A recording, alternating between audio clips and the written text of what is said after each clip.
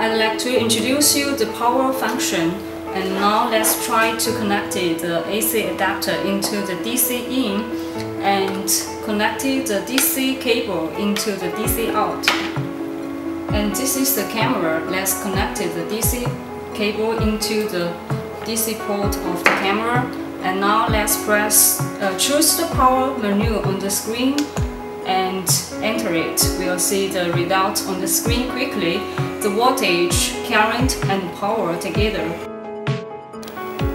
Now let's come to the PoE testing. Connected one end into the PoE port and the other side into the PoE switch. And now let's choose PoE and start testing.